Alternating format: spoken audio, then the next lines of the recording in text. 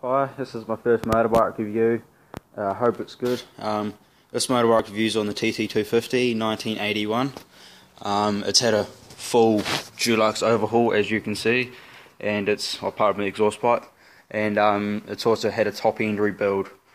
I haven't had this bike for very long, but it's a good bike so far, and it's got me wherever I want it to go.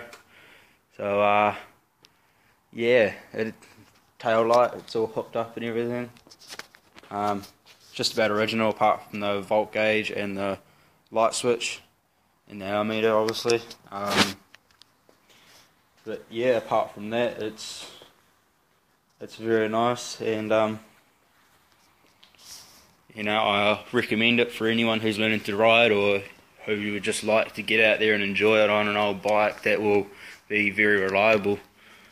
So yeah, let's get starting it.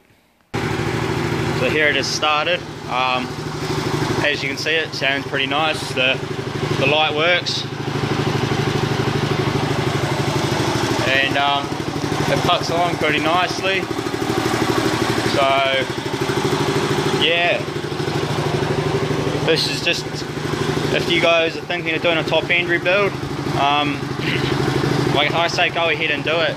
The motor just sounded like it had a woodpecker in it, but now it just sounds like magic kind of thing, but yeah, yeah, cool. Thanks for watching my video. Yeah, I'll see you next time.